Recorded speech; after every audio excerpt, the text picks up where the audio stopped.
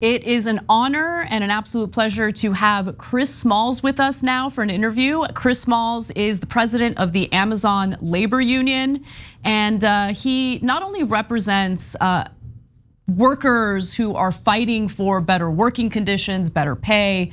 He really represents a modern day David and Goliath story that I think inspires a lot of people. So Chris, thank you so much for coming in and talking with us. Thank you for having me. Absolutely, absolutely. So you broke a little bit of news on Hasan Piker's Twitch stream today because you talked about basically building up to a general strike in 2024. And I have to ask you about that right off the bat because it's definitely exciting to hear that. At the same time, obviously it takes a lot of work to get to that point. So tell us about it. What are you planning? What can people do to pitch in and help? Yeah, definitely. I've been on tour across the country. It's been like a real hot labor summer. And we been spreading the same message, that there's a time in this country right now where labor is really on the uprise, and the only way we're gonna get our demands met is by withholding our labor. So I've been spreading that gem pretty much as I've been traveling.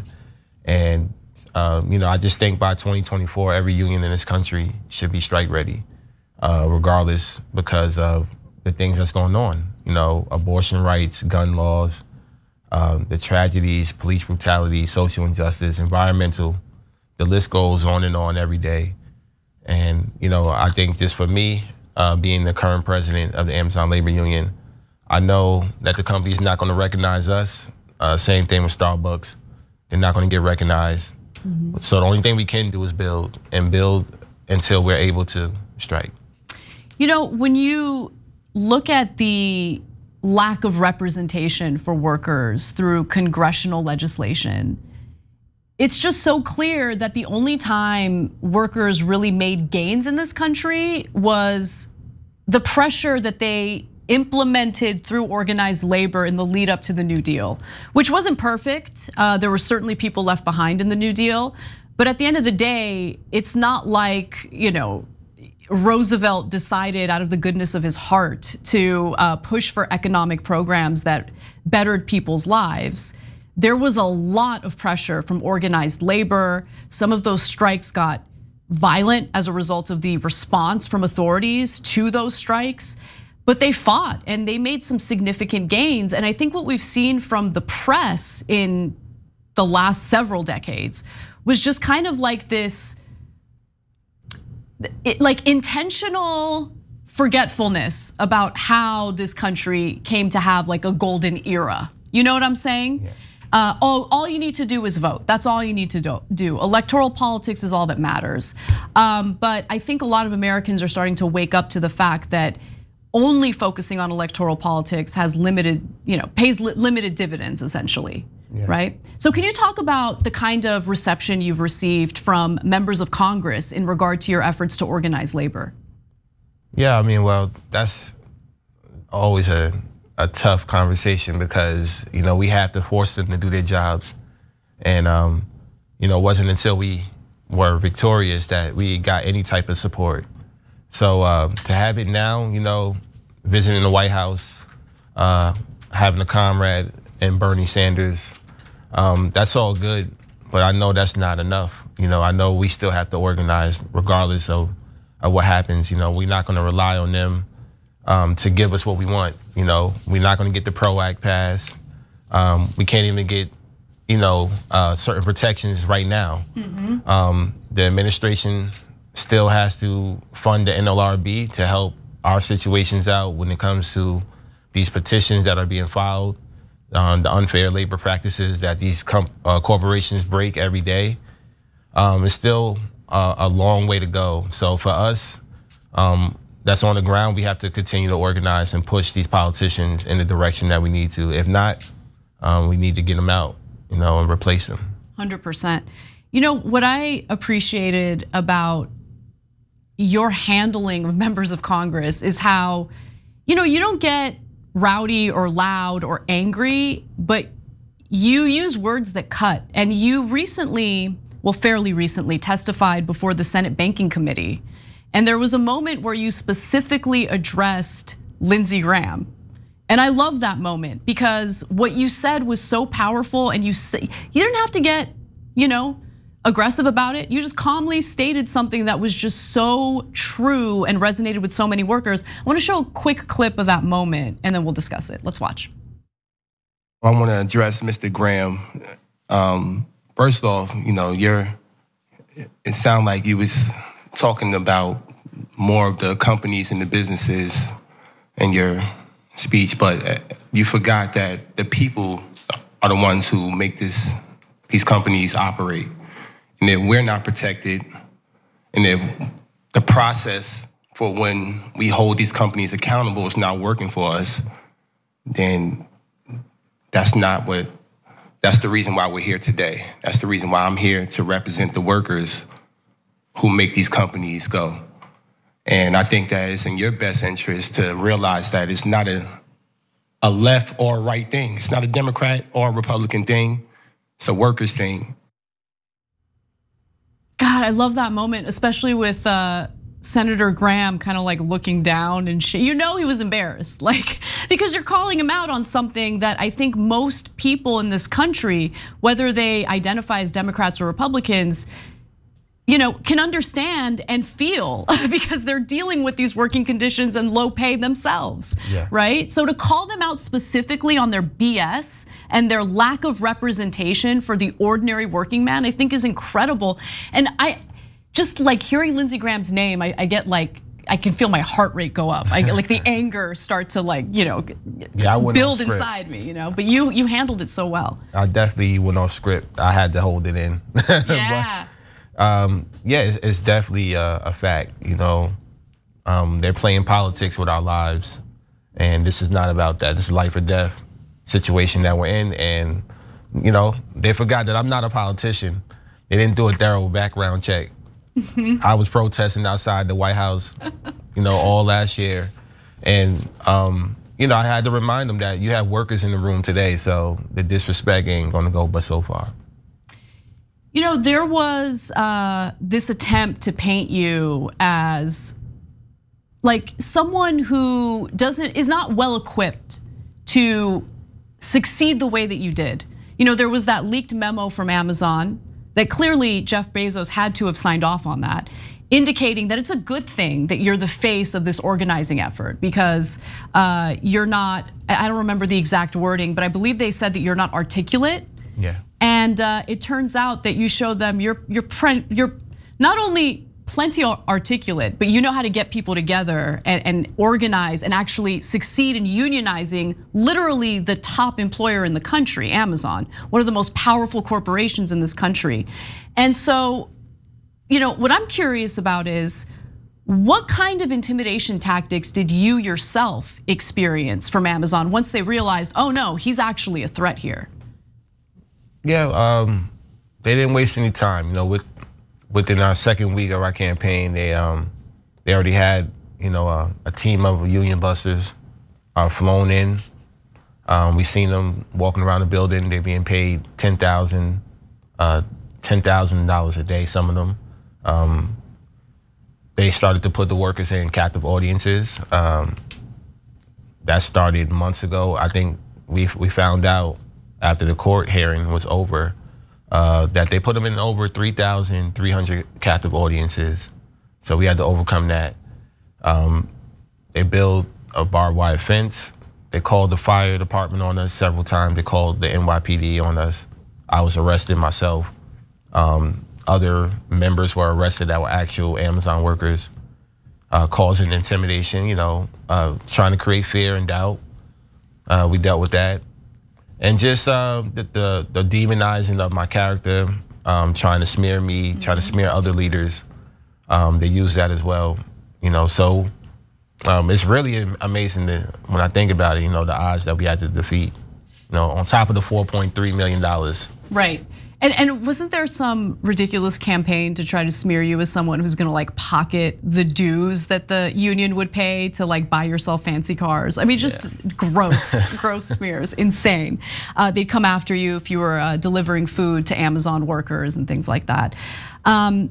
Now, going back to a little of what you said in your testimony before that Senate committee, you said specifically this isn't a Democrat or Republican thing, and I think workers feel that. But it's difficult in this political era to get people to work together when your political tribe is usually front and center in your identity, right? So how do you get workers to organize knowing that there might be some disagreements among them on issues not related to their working environment, just issues related to other political policies? Well, we try to steer clear of that, The reason why we're an independent union is because we don't want to get tied to politics, because we're representing 8,300 members that we know are going to have different political views. So we always keep the conversation based on work-related issues to build off of that commonality. Everybody has some grievances that they want to change within their workplace. So we try to build conversations off of that, and not excluding whether you're a Trump supporter or whether you're Biden or whoever. We just want to make sure that we're taking care of one another when it comes to just basic, human rights and having a better quality of life. And I just think that as union leaders in this country, that we have a responsibility as well to get involved in other demonstrations in other industries as well. We have to make sure that we're speaking up when it comes to women's rights, speak up when it comes to environmental, social injustice, because labor is the most powerful asset that we have as the working class. That's the only way we can come together is by withholding our labor on things that we all want to fight for. What I love about what you're doing is it just makes it so clear that there is no profit without the worker. For so long, especially with the help of the corporate press, the thought process is no, it's the incredible geniuses at the top, it's the board members and it's the executives who are the ones that matter, and the workers are just kind of on the back burner, no one's really thinking about them. But really, when it comes to the day-to-day, when it comes to generating that revenue, it's the people who are being mistreated by the executives and the board members. And I think it's what we're seeing with this momentum with labor is this realization among ordinary Americans in general that oh yeah, that's right. We're looking at these incredibly successful companies, many of which don't even pay a dime in federal taxes. And the profits that they're making don't just come out of nowhere. It comes from those Amazon delivery drivers who are doing those brutal delivery routes with no breaks, and they have to defecate in plastic bags, which reminds me, you didn't quit Amazon, you were forced out, you were fired in 2020 after you made a simple request, which is, hey, we're in the middle of a pandemic, we don't feel safe, we need PPE, we need safety, we need security, we don't want to get sick. And then when your calls for PPE went unanswered, you organized a walkout, and then you got fired for that. Yeah. And talk about what the working conditions were like, because you have admitted, out of all those jobs that you've worked, Amazon was competitive with wages, right? But the way that they treat their workers seems pretty gross. Yeah. No, yeah, we had if you had the gym membership, I told you to quit because you're doing 10 to 12 hours of calisthenics. Jesus. The buildings are massive. For example, JFK, 1 million square feet, 14 NFL football fields. You walk laps, 30 to 60 miles sometimes, the state of Rhode Island. Jesus. And a 10-hour shift. And there's the injuries, of course. They hire anywhere between 18 to senior citizens, and they try to get the senior citizens to work as fast as somebody who's in their young 20s or 18. That never is going to pan out the right way. So I used to see people get injured all the time, not last very long. And there's also been reports just a few days ago in Albany, heat exhaustion. This case is in New Jersey, a worker just died on Prime Day. These things are real stories, real lives, and that's the reason why we had to take further action.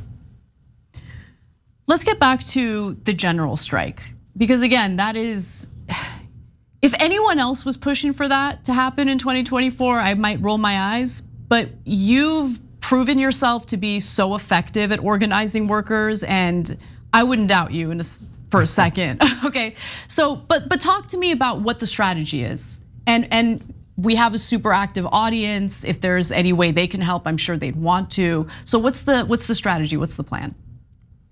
Well, yeah, sometimes we have to hold unions accountable too. I'm only one aspect of the labor movement, but to be a movement, we all have to move together. So, I've been traveling the country. I've been multiple cities, multiple union conventions, spreading the same message. So we're starting to reach the labor world, but we have to expand that. So now just having that conversation, starting at home, your own family members, little things, canceling their prime, showing up for Starbucks workers, ordering their drinks union strong, showing up for the Strippers United, who's been on strike right here in California, showing up for Starbucks workers that are striking all over the country, donating to our funds. Those are the little things that we can start to get workers prepared to withhold their labor. And we're asking unions that have strike funds to make sure that those strike funds are being used, not just collected. So we have to prepare ourselves little by little. But over time, I think we'll be able to get to a point where we can be on the same accord. Yeah, I'm glad that you brought up those strike funds, because there was a report published this week that was pretty damning of some unions and how they'll collect the dues and they've got the money, but it doesn't seem like they're using it to their advantage. I'm gonna read a few graphics here about this report. So in 2020, for instance, organized labor had $35.8 billion in assets and $6.8 billion in liabilities, leaving approximately $291 billion in net assets minus liabilities, of course. Over a third of labor's assets are highly liquid, with $13.5 billion held in cash or treasury securities, and the remainder in investments and fixed assets like real estate. But at the same time, since 2010, union density has declined from almost 12% to just over 10%. And there are more than 700,000 fewer union members as an absolute number. And according to the Census Bureau, organized labor employs 23,440 fewer employees in 2020 compared to 2010, a 19% decline in the workforce. So the point here is they've got a lot of money. They've got the ability to do more organizing. They have the resources to fight for more unionization in various stores and warehouses across the country. Doesn't seem like they're using it. And so I think you're right when you mention, hey, it's time to use your strike funds, time to provide the protection the workers need if we do follow through with a general strike. What kind of pressure can be applied to union leaders to make that happen? That's up to myself and other up and coming union leaders in the movement. We have to either hold our comrades accountable as well, and we have to make sure that leadership is on board. That the fact that this is the new school style of organizing. We're not afraid. We're not hiding in secrecy. We're outspoken. We're out front. We're at the doorsteps of these billionaires, and we want to be. We want to have that camaraderie. We want to have our people and our co-workers behind us, and militancy, and we want to make sure that they're secured. And if they can provide the resources, there's no need to withhold that. We're ready to go. And I think that just a lot of leadership that's just once again playing the political way. They have to wait for certain things. They have to wait for this politician, or they're endorsing this candidate. And we can't get caught up in that. We don't have that time to wait. Every day that we're not doing something, the other side is winning. And that's the point that I'm trying to make with calling for a general strike. I love it. Where can our viewers donate if they want to support your efforts? On our website at AmazonLaborUnion.org, Twitter as well at Amazon Labor. Follow us on Facebook, TikTok, Instagram at Amazon Labor Union. Chris, it was a pleasure speaking with you. Hope you enjoy your time in LA, and I hope you come back on the show. Really appreciate what you're doing. Thank you for having me.